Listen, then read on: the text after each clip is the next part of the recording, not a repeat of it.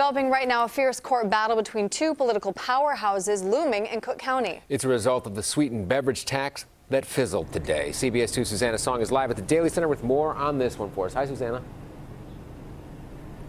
Good morning. Chief Judge Tim Evans is suing County Board President Toni Preckwinkle, and the hearing is going on right now behind me at the Daily Center. Here is the lawsuit. Evans wants an injunction to stop court layoffs. As of now, 156 of his employees are slated to lose their jobs.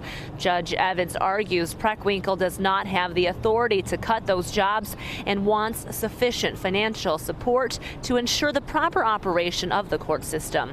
Preckwinkle long insisted that the beverage tax was needed to keep services and jobs intact. And now she defends the budget passed by the board last week, saying delays to the reductions will only result in deeper cuts later.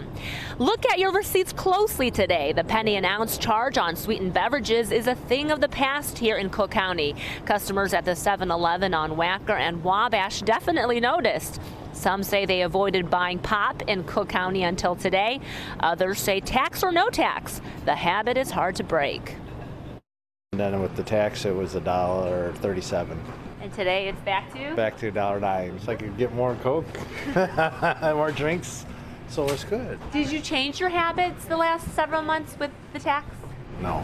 Considering I was paying a little bit more even for non-sugar sweetened beverages, I did stop buying them for a little while. Yeah, I'm not gonna lie. This is the first one I've had in 6 months, and the revenue can come from somewhere else.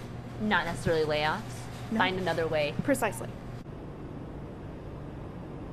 As for the tax, it lasted 4 years. It was supposed to bring in about $200 million a year. And the lawsuit that's going on right now is for that hearing. We are told that a Lake County judge was brought in to oversee it in order to avoid a conflict of interest. Reporting live outside of the Daily Center, Susanna Song, CBS 2 News. Mike, Aaron? All right, thanks, Susanna.